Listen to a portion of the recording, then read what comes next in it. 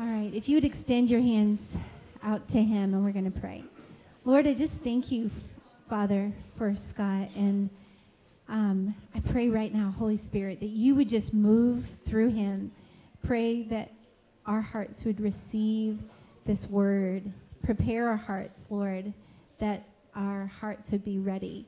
And may we bear much fruit from this word. Thank you, Lord. We just commit our church and our church family to you right now.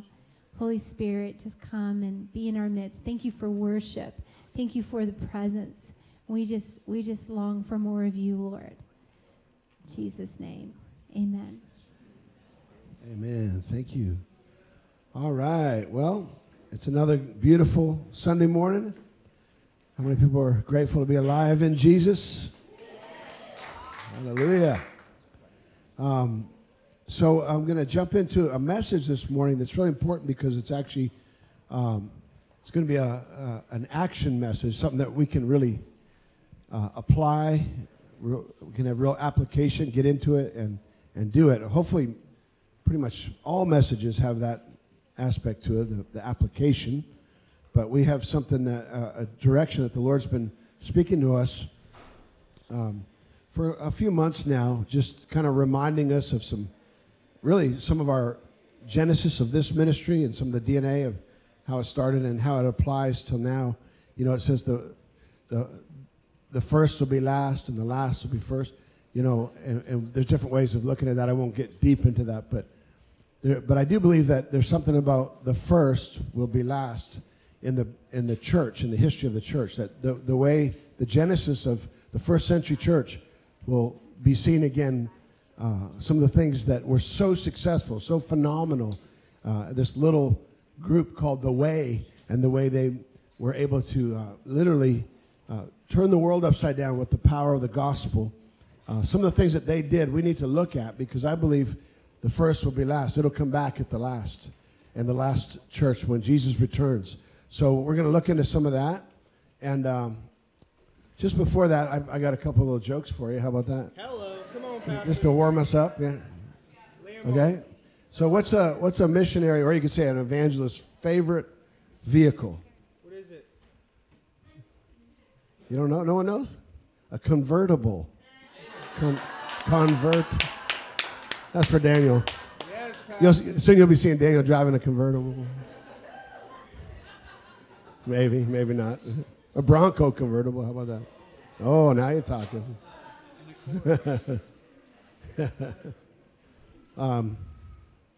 What kind of car did Jesus drive?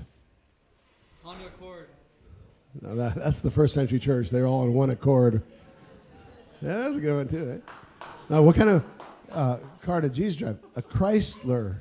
Yeah. You were going to say that? Oh, all right. You got to be a little quicker, just a smidge quicker. All right. Should we do one more? What else we got? One more for the road. What's a mathematician's favorite book of the Bible? Oh, everyone get that one. Numbers. That was not really even funny. It was just kind of there. But it could be true. Someone's got to like numbers. I enjoy it.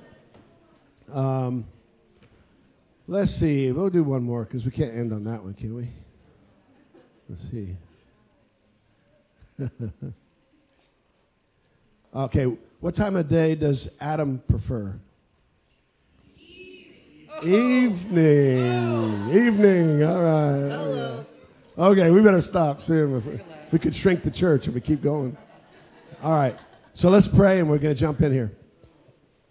Lord, we just thank you for joy, and Lord, that we can be joyful always and be grateful for how you've treated us in this life, Lord, how you've made a way when there was no way, how you've literally gone before us, Father God, and you sent Jesus to be our deliverer, our Savior.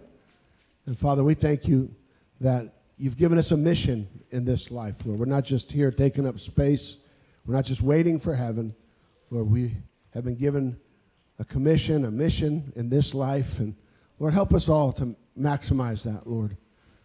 and to be obedient servants, Lord. Give us revelation this morning, we pray, as we talk. In Jesus' name, amen. Okay, so let's go to Acts chapter 2. Like I said, we're going to go to the beginning of the church, New Testament church. And starting Acts chapter 2, verse 42. And then we can stand for the reading of God's word. Starting in verse 42. And they devoted themselves to the apostles' teaching and to fellowship, to the breaking of bread and to prayer. Everyone was filled with awe, and many wonders and miraculous signs were done by the apostles. All the believers were together and had everything in common, selling their possessions and goods, and they gave to everyone as he had need. Every day they continued to meet together in the temple courts. They broke bread in their homes, and they ate together with glad and sincere hearts, praising God and enjoying the favor of all people. And the Lord added to their number daily those who were being saved. Isn't that awesome? Just the image, the picture of all that is just beautiful. And then let's go to 1 Peter chapter 2, starting at verse 4. As you come to him, the living stone, rejected by men but chosen by God, precious to him, you also, like living stones, are being built into a spiritual house to be a holy priesthood, offering spiritual sacrifices acceptable to God through Jesus Christ. Please be seated. So just starting with that second passage there, saying that, that we're being built together like living stones, a spiritual dwelling, a place where the Lord dwells. And he chooses to dwell in us. As we know, our body is literally a temple of the Holy Spirit. Just pinch yourself there and go, wow, I'm the temple of the Holy Spirit. But also there's a corporate coming together, being built together like living stones, creating a spiritual house, becoming a holy priesthood, offering spiritual sacrifices acceptable to God. So this is a profound picture of the church, the way God has intended it. And it's all built on Jesus Christ, the chief cornerstone, who's rejected by men but chosen by God for the mission. And many of us have been through that too. You've been through rejection, but the rejection of man does not mean you're not chosen by God. It doesn't mean you don't have a work to do, or your mission doesn't change just because everyone doesn't accept you or understand you or endorse you. Does that make sense? And so we all have a calling. We have a work to do. We have a limited amount of time. We all have an expiration date.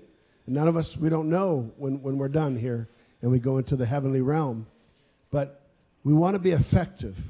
Is that true? Does anyone here want to be effective? What we're called to do? And as we look at the first century church, we see if there's one thing you could say, man, they were effective. They got it done. And you might say, well, how did they do that? Like, what did that look like? And we know, of course, they had the privilege of the disciples became the apostles of literally rubbing shoulders with Jesus, quality time with him. I mean, that's got to count for something, and it really did, because those very men and women, and ultimately it was 120 that were gathered together in the upper room, waiting for what Jesus said would be the power of the Holy Spirit, waiting for the power to come upon them so they could do the mission. And how many people know that the work of God is not to be done by might or by power, but by his Spirit, by the power of his Spirit? Like, we got lots of like gimmicks and tricks and 12 steps, and some of that stuff's good, but I'm telling you, when it comes down to it, are we being led by the Spirit? Are we spiritual people? Right? And so are we a spiritual house? Because there's a lot of houses that can be built in man's efforts. And I feel like sometimes we've fallen short in our Western version of Christianity, where we look at even mega houses and churches, and you know, like they always say, we got the skinny jeans and the big screens and the smoke machines, you know. But do we have the Spirit of God? Is this making sense? Is his Spirit dwelling here? Is there a tangible presence? And I believe we're in an extraordinary time where God wants to pour out his Spirit. In times of darkness, it says that's when our light shines, when it shines the best. And so I believe the kingdom of God is at hand. Some of you guys have been, I didn't even get to ask Daniel how he went up to Asbury College. Some of you guys have heard the Spirit breaking out up there. You want to give us a quick report? He drove up there yesterday, and he got in late. But Asbury College is a historic college where there's been an outbreak of the Spirit. I think it was maybe in the 70s. And we went up there and kind of about 10, maybe 12 years ago, and did our part, kind of a covert mission of stoking the fire. We met with some hungry students that were just like longing for Jesus to break out. But at that time, there was a chaplain that kind of wanted to keep a lid on it, all that Holy Spirit stuff. And so they went from inviting me to speak at the chapel back in the day to saying, you know what, we're not really allowed, but we still want to worship, and would you guys come? And so we came, and we did kind of like these secret meetings and prayed for them. And this was, so people have been praying and contending and believing that God would pour out His Spirit. So there's a remarkable thing that started last Wednesday. And tell us about it, what you experienced. Yeah, no, it was awesome. I don't know if you know the full story, but basically they had a normal chapel at Asbury University in Kentucky, and a few of the students decided they invited the rest of the students, hey, if we want to linger longer in the presence of the Lord and worship, we're going to stay here. And so they just began to worship, and the Holy Spirit just began to move, and students began to cry, and then within hours, hundreds of students were in the chapel just going after the heart of God, and they went on for hours. The same musicians from 10 a.m., I think they were going for almost like 8 hours, something crazy, of just worshiping, pouring their hearts out before the Lord. And then I guess it just spread, and tons of people just began to hear about it and began to become attracted. Anyways, now it's still going, even throughout the night. People are going, and I had a free afternoon yesterday, and I didn't have much going on. And I was like, I just kept hearing about it, and it was going through my head. I was like, I'm just gonna go, and so I just hopped in my car. I didn't have anything with me, and just went for it, and it was amazing. It was really, really powerful what the Lord is doing there. There was, I think, the thing that was most special to me was there was nothing. The Lord is using some very awkward people. I'm serious. He's using some of the most awkward people to pour out His Spirit in an immense way. Like we're talking, I showed up, the sound was terrible. It was one guy on a guitar just pouring out his heart in a very like bad to average cajon player. But the people there were just desperate for Jesus. Like there was just nothing else that could attract you, maybe besides the amount of people that were coming, besides the Lord. And that's what was so special about it. And to see that many people just coming in, there was no seats available. People were standing out. The doors were open. People were standing out all the way up to the steps, like outside. That is, like it was just unbelievable. And so it felt like, these, and I love how they're protecting the purity of worship, and they're protecting the purity of Jesus, and only seeking Jesus. And it was just extremely powerful, and it was as if like all these administrators there, and maybe even the awkward Bible teacher there, was just being used. Like, it just was unbelievable. Like, there was nothing that you would expect. I don't know, this is the best way to put it. But the Lord was working because the people were hungry for Jesus. And so it felt like spiritually there's like a balloon, and it felt like something's about to pop. They have had 4 days of consecration and repentance, and just have preached consecration day in and day out. And it feels like I know the Holy Spirit's working, but I really believe that they're stepping into something like in the book of Acts, where they're going to walk in signs, wonders, and miracles. It felt like it was just getting ready to break. And that's what the message was last night. It was 4 days of consecration, like Joshua saying, consecrate yourselves, and then the Lord will do mighty works, and before they stepped into the river. And he said that they're coming into a season of the river. So be praying for Asbury. Be praying for the people. And it was just a bunch of redneck people, like just packed out. Like, it was no hype, no skinny jeans, no smoke machines. Like, it was awesome. It was so good. Anyways. Good report. Very good. Awesome. So, and then there's been different groups coming from all different universities and catching the fire, and they say it's already starting to spread in other universities. How many people feel we need a Jesus revolution to break out across our land? And I believe we're in that time. I believe God's going to start moving in an unusual way. It's already, that's a story, a picture of it, just 3 hours away from us. And so we have to be ready. We have to get ready for the outpouring of the Spirit.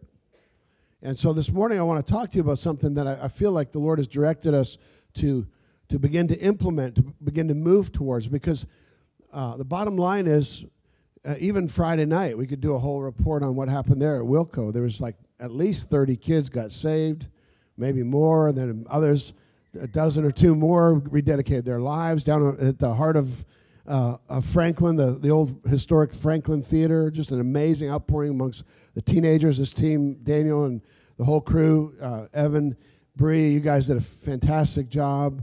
They got a beautiful team, and it's remarkable the amount of student leaders that are engaged and on fire, and it's just something fresh. God's breathing again, fresh in a fresh way on Wilco, and so, I mean, God's pouring. What's that? And the MERS, yeah. Oh, that's right. That was last week. So, all these things are just amazing that we get to help steward these things, and so proud of the young generation. Colby, all you guys are just killing it, just being a wineskin by which God can pour out His Spirit. So it's happening, guys. So what do we do when the multiplication comes? When Sarah and I and any leader can only, you only have so much time and space in your life, and then you're just like, I'm done. I just can't do it, right? And so God is, I believe, going before us in a preparation for the outpouring that's coming, so that we'll be ready. Who wants to be ready for the outpouring? Amen? And so I feel like what I'm going to talk to you about, and we just touched on it through what we read about the New Testament church, the first century church. And so I'm going to read you another passage. So even with Jesus, He started with just a small group. Someone say small group. And we're in this talk this morning, I talked to you about life groups, because I believe it's that vital. It's your life depends on being connected in a strategic way, in a holistic way, in an authentic way. But also you can interchange life group with small group. And many places all around the world, they literally, this is the church. That's like, they're called house churches. China, they've been underground church. They meet in homes for decades now, and they thrive. And so we see that the early church, they met in homes, but they also met in the courtyard of the temple. So there's corporate gatherings, there's small gatherings. So we're going to talk about both. Is that okay? We can be biblical and talk about both? Because a lot of people, they just get bizarre. Their pendulum just swings. Or they get hurt in a corporate church. They're like, oh, I'm done with that. It's all small groups. And they go to small group. Then eventually that small group grows. And then all of a sudden they have to have a leader. And then all of a sudden they get hurt there. And then they're like, oh, back to the corporate church. I can hide. No one knows me here. And then they go back to an intimacy place. And then, so it's something that we see was implemented from the beginning. And they were doing both. And I believe who did they learn it from? That first century church. From Jesus. Jesus left them an example that they should follow. They didn't just fall into this stuff. They saw a pattern. They saw a model, an example, and His name was Jesus. And they implemented those things. And so let's look at Jesus for a moment from Mark chapter 3, verse 13. Because it all started with Him, and even the small groups started with Him. Verse 13 says, Jesus went up on a mountainside and called to Him those He wanted. How many people know God wants you? You're chosen. He called to Him those He wanted, and they came to Him. If you're really His, you will come to Him. You'll hear the call, and you'll respond. And so we know that the disciples left everything and followed Him. Left everything at once, it says, for most of them. And it says, and He appointed 12, designated them apostles, that they might be with Him, and that He might send them out to preach and to have authority to drive out demons. So this was no ordinary little small group. This wasn't just a little kumbaya club. This was literally frontline warriors that were going to do damage to hell itself and cast out demons and set captives free. And they would begin to preach the gospel, and signs and wonders would follow them. But it started with being called out into a small group, into a place of intimacy with the Lord himself and with others. Okay?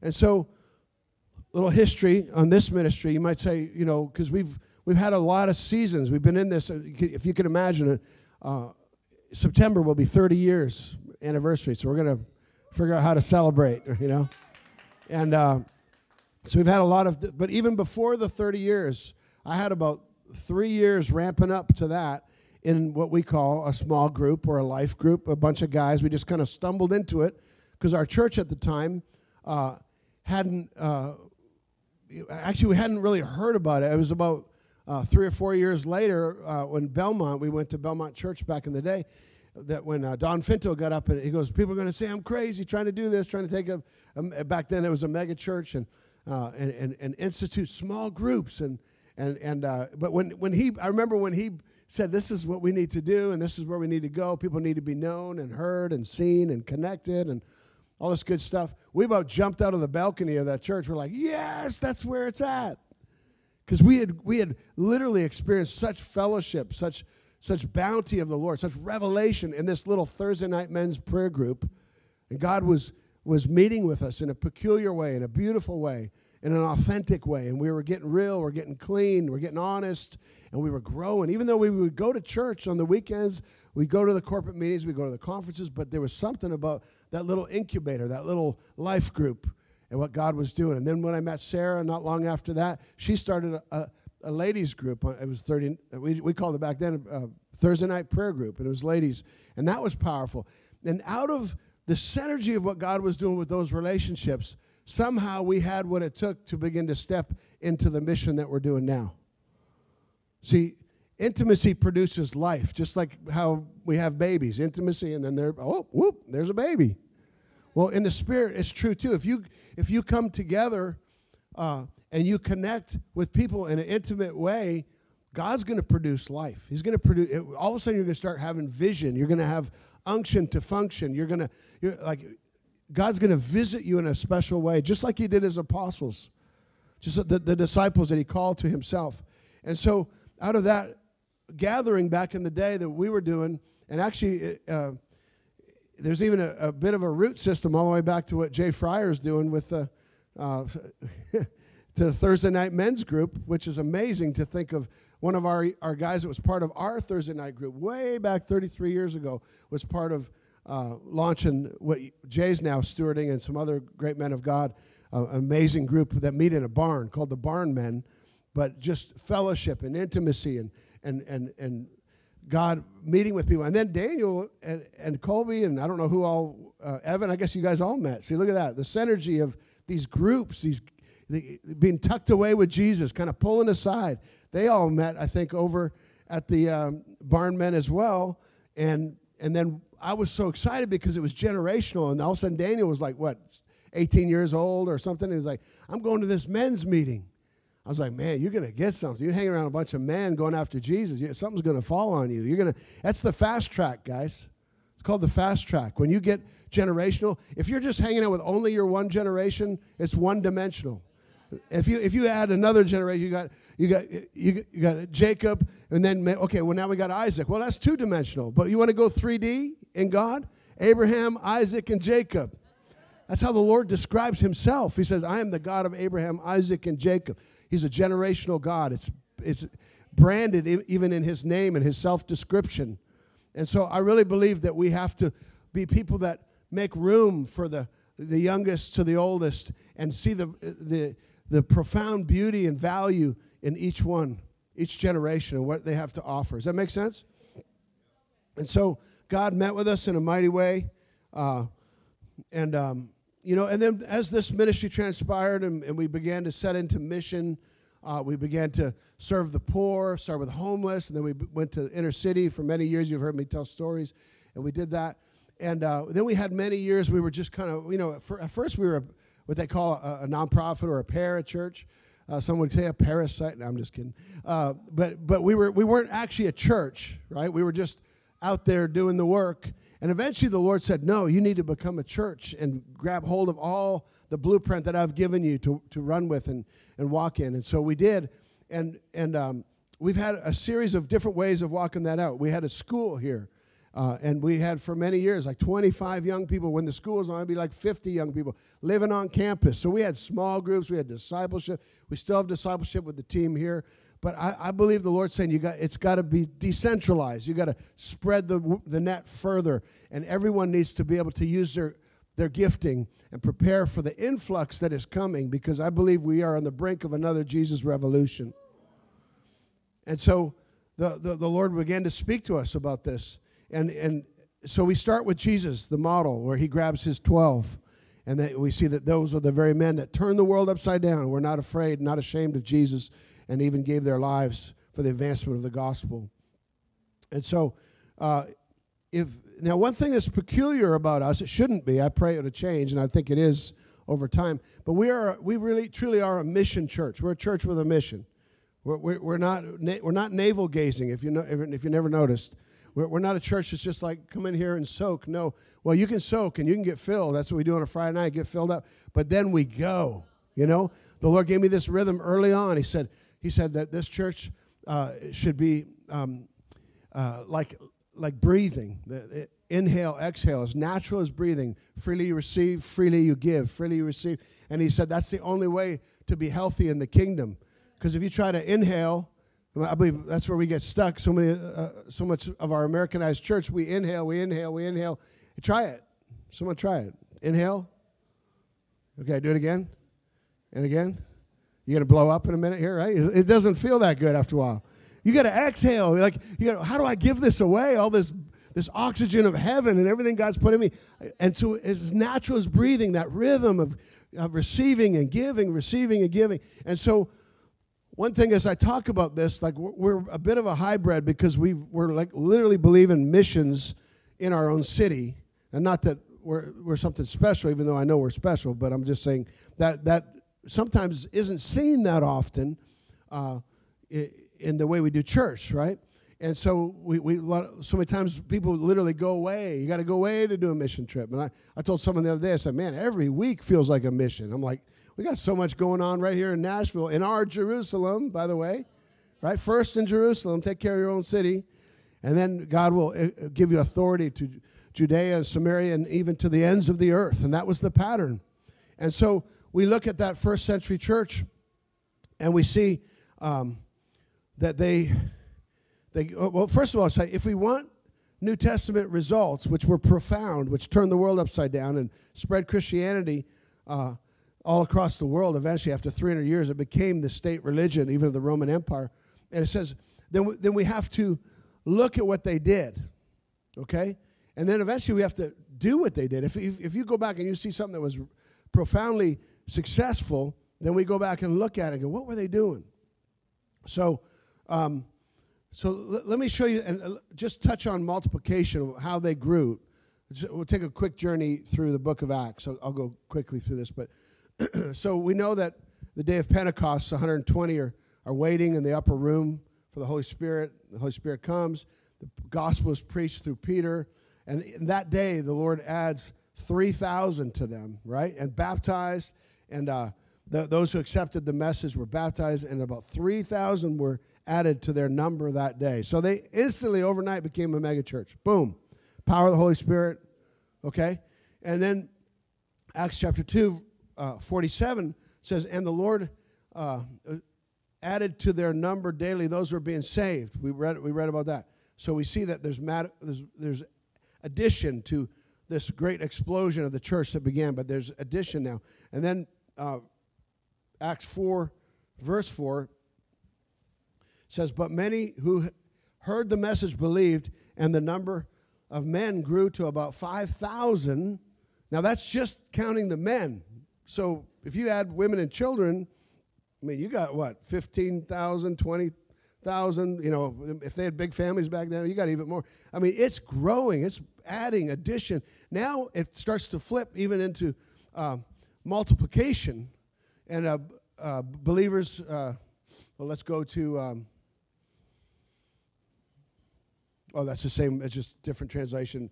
The New King James Version says, the believers were increased and added to the Lord multitudes, both men and women. So we see it just continues to multiply and to grow. We see in Acts chapter 5, verse, let's go to 28.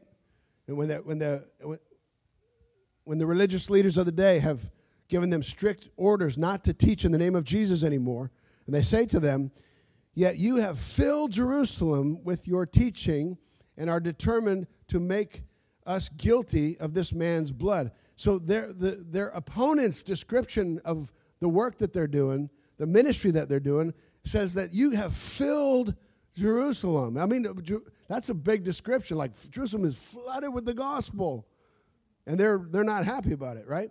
And Bible scholars say that around that time, Jerusalem was around 200,000, maybe 250,000 inhabitants of that city.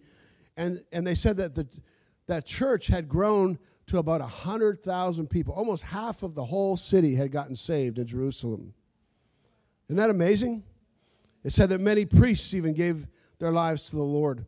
And so we see in chapter 6, now in those days when the number of disciples was multiplying, there it is.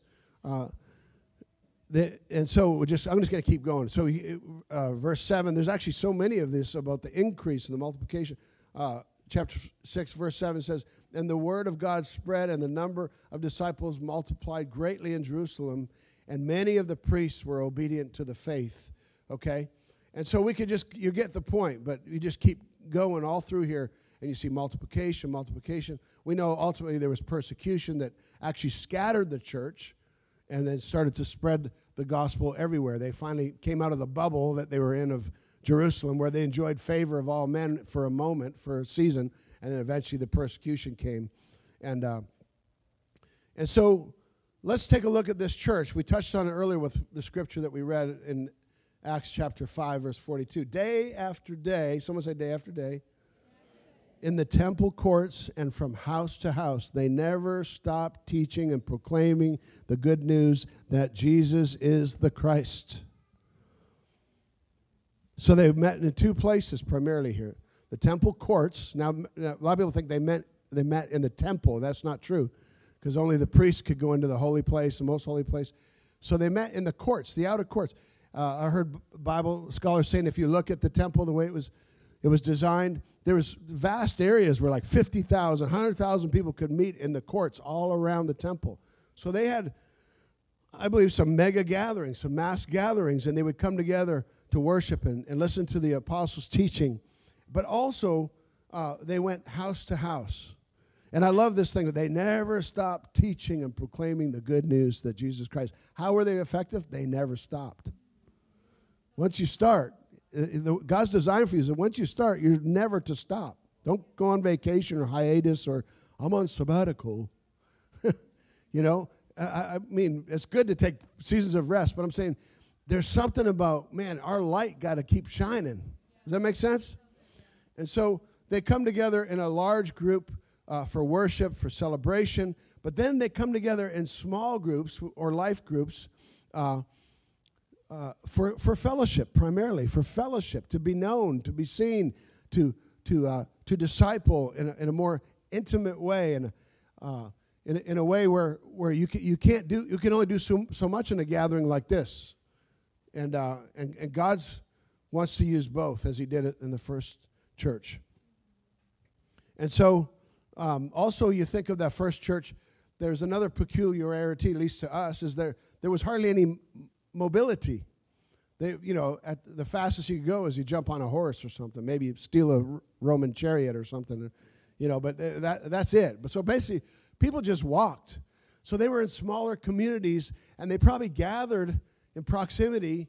And now we're in a different day with of course, vehicles and mobilization and even internet, all these different things. And some of it is more convenient, and some of it's actually, you have to be intentional to connect. Everyone's so busy in a time like this. Back then, they probably had lots of times. Well, day after day, it's like every other day, they're getting back together, fellowshipping, eating together with glad and sincere hearts, breaking bread. And so we're in a time where we're going to have to be intentional, and we're going to talk about location and things like that. But I just want to lay out the biblical mandate for this first. So why? What's the big point of life groups? Like we touched on some of it, but here's some of the thoughts on why we would do such a thing. Why we need such a thing is that we need one another. Whether you like it or not, we need one another. You see, the thing about the Lone Ranger is he always wore a mask. He was hiding something. Because he was alone. He was like, no one knew him. Does that make sense? That's just an analogy. But we need each other. The reality is we are all on enemy territory on planet Earth right now. And so the enemy seeks who he can devour. He always takes out the stragglers, the weak ones, the independent ones. I mean, a wolf doesn't just jump in the center of a flock. He just picks off the ones that are easy on the outside. The same thing with lions. They're waiting for the opportunity, okay? And so we see that we're in a war, and we're called in this war to be victorious and to be wise on how we wage this war. And we're not called to just merely survive. We're called to thrive. So how can we have a thriving church here in Nashville, Tennessee? Now, we're a congregation. I believe there's only one church, ultimately, okay? There's a Church of Nashville in this region. But there's different congregations, different expressions. And the reality is, as you've heard many times before and hopefully believe, that we are the church. You are the church. You're that living stone. It's not just a building. And so that's why we can spread out. We can go places. We can connect. And everywhere we go, there's light. There's light and there's connection with the Lord. Amen? So we all need not just community, but we need honesty. You need a group of friends. You need a group of people around you where you build trust, you build relationship, where you can be honest. You can say, you know what, I'm really going through something right now. I'm really fighting this temptation, or I got this doctor report, and I don't want to just share it with everyone, but I could share it with you. And so we need to be known. We need to cover one another. We need to be able to tell the truth. We need to, so many people go to church and we're just wasting time because a lot of times we're just pretending to be okay or pretending to be known. I'm here a little hop, skip, and jump for Jesus, but no one really knows what you're going through. And if we're going to bring in disciples and put them on the fast track, and we have to have healthy environments to bring people into, and we need spiritual fathers and mothers that are ready to embrace a young generation. Does this make sense? I heard someone say we need fat Christians. Fat Christians, faithful, available, and teachable. That's some fat Christians up in here. Someone say faithful, available, teachable. And that T also could be transparent. Right? Open, vulnerable. That's where you can go when you get in a small group. You can go there. And you begin to build relationships. I've met so many people that once they get in these groups and once you kind of lock in and God begins to work, they've said, man, that we still have relationships with people that we were in that small group with decades. It can last because you're in it together. Now, another way to bond, there's two things that I was starting to touch on, is missions. Okay? When you're in the trenches together, when you're working, when you're doing the work of the Lord together, you know that those disciples had to bond big time when they're out there casting out demons and like, whoa, did you see that? Well, you remember that time? I mean, there's things that happen on the front lines. But I want to say that an army doesn't just jump on the front lines. They have to be prepared in a secret place. They have to be trained. They have to know each other as brothers to cover one another's backs. And then from there, there's a synergy, there's an energy, there's an inertia that begins to push them out. Just like happened to us from our Thursday night prayer meeting, where God said, well, you're going to do something about all this? You're just going to sit here and read the Bible for the rest of your life. The Bible's profound. I highly recommend it. However, doing the Bible is even better. Yeah. Amen? Oh, here we go. So the problem with today's world, we don't need so much more content. We got content out the wazoo. We got internet. We got any message you want at any time. We have so much. We need context. We need to know people. We need to be known. Does this make sense? We need to get to a place where it's iron sharpening iron. And that was the motto of our, when we started the foundry. The foundry is a place where you do metal works and you melt down stuff, purify, and comes out into a useful unit, and you're brought together to make engines for the marathon cars down the road here, this old building. And so the Lord said, as iron sharpens iron, one man sharpens another. And so we got to get close enough that some sparks could fly every once in a while. Oh, wait a second. Did I say that? No, it's true. A lot of people, they get hurt once, and they're just like, I don't want to get in close proximity ever again. I'll just stay out here, kind of aloof, kind of floating out here. Or mobile Christians just kind of landing like on a little flower here, a little flower there. But you got no, how good would a bee be if it didn't have a home base to go back to? It didn't have a hive to go back to. You just land on flowers and meaninglessness. There's nowhere to go back. There's no way to generate honey or multiply or anything. Does this make sense? I just came up with that right at that moment. That was pretty good. All right. So Jesus said that he'll make us fishers of men. How many people believe that? And so part of this small groups, too, that I love is, I touched on it with a few people before, but in England, when England was like going negative numbers, going backwards, where the church is just shrinking and they're emptying out these beautiful buildings, there's no one there anymore. There was a movement about 2 or 3 decades ago called alpha groups, where they actually began to say, we're going to just begin to invite people into your homes, the lost, the sinners, your neighbors, whoever, and have fellowship and break bread. And then they began to have curriculum like, here's how you can start a conversation about God, about the meaning of life. And you tell them, we're going to go to the Bible for some answers, but we're going to process this together. And so there's a way that these small groups, these home groups, can really bring new people in that maybe you probably some of you have friends that would come to your house and hang out with you as you build relationship, maybe before they would come to a church, to a corporate meeting, right? And so there's so many ways that God wants to use this, but he wants us to be fishers of men, bringing in the new fish. It's not about, so many times I get concerned about Nashville because there's not a lot of evangelism. Have you noticed? We got church in every corner, but, we're mostly just, it's like having a bunch of aquariums. We're just switching fish from one aquarium.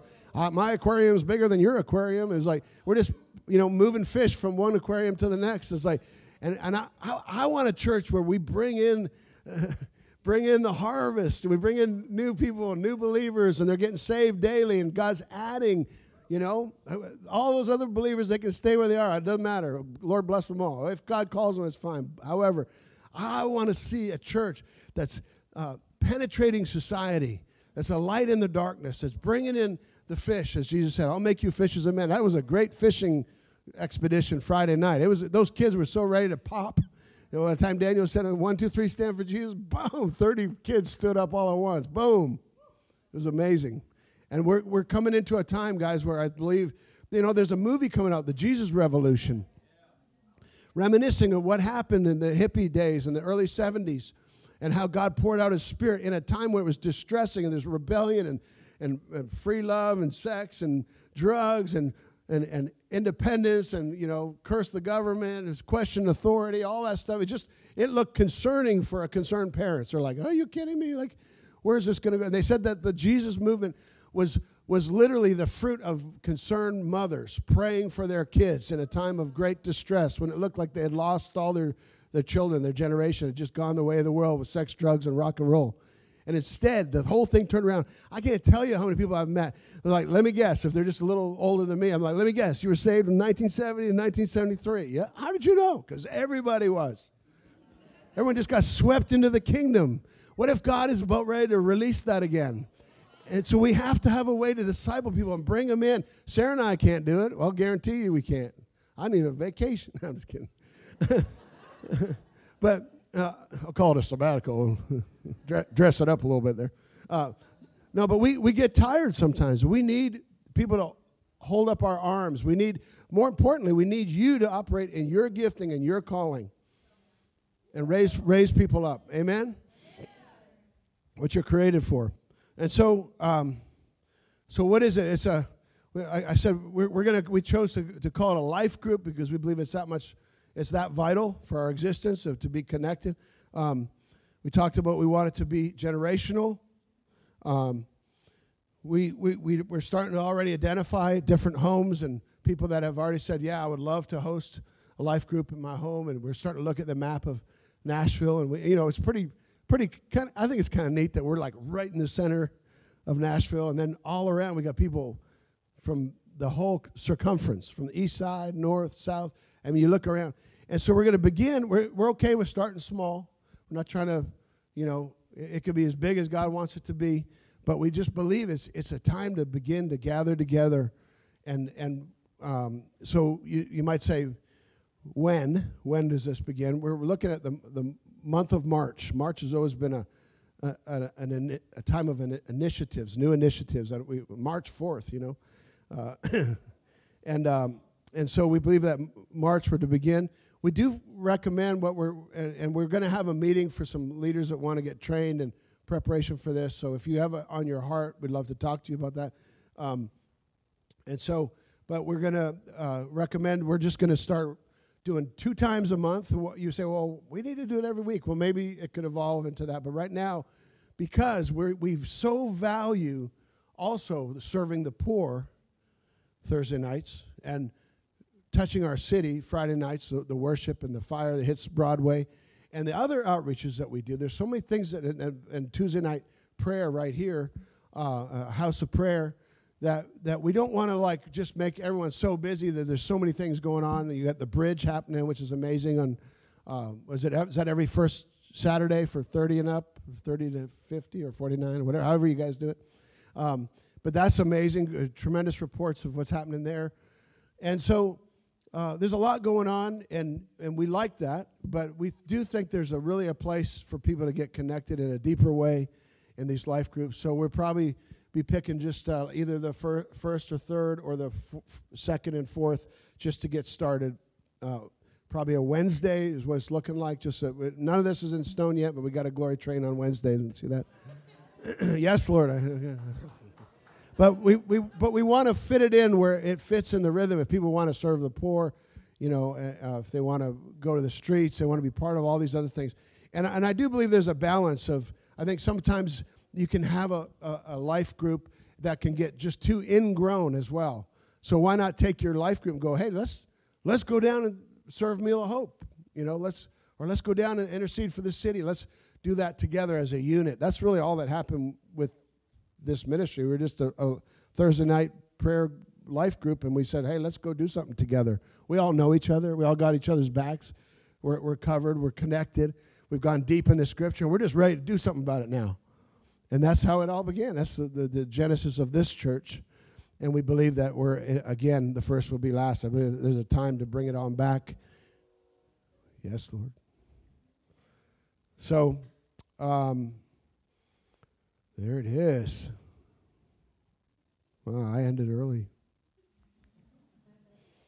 Let's see what Holy Spirit wants to do now. So basically, just to recap a couple things, if you've not tracked fully, we're going to launch life groups. We're going to launch, Lord willing, and he doesn't come back beforehand.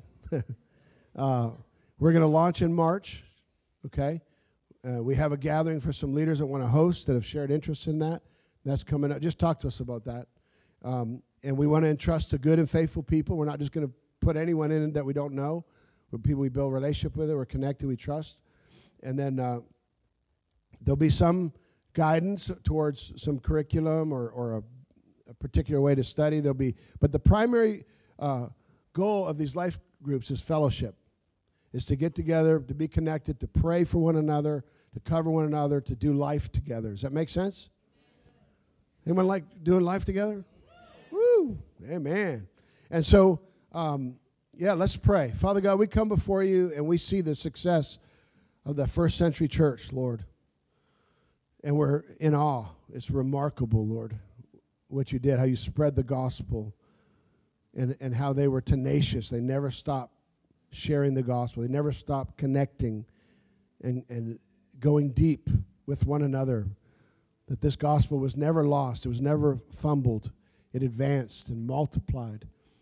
And Lord, I just bless all the homes, all the families, and Lord, from the north side in Hendersonville to Lebanon and Mount Juliet and Hermitage, and Lord, out on the east side, and Lord, on the south side, of course, Franklin and Columbia, Spring Hill. We got people, all of these areas, Brentwood.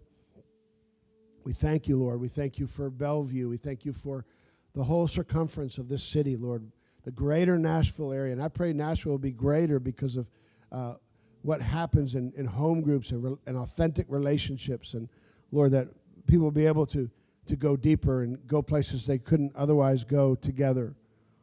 Lord, we just ask that you would bless, Lord, the launching of this, and that, Father God, that people would be known and heard and seen in a way that can't be done in a corporate gathering like this, Lord. Holy Spirit, we ask that you be the orchestrator of this. That, Lord, there would be no laboring in the flesh. The servant of the Lord should not strive. So, Lord, we just trust you to build your church. Unless you build it, we labor in vain. But, Lord, we just are grateful for what you're going to be doing, Father God,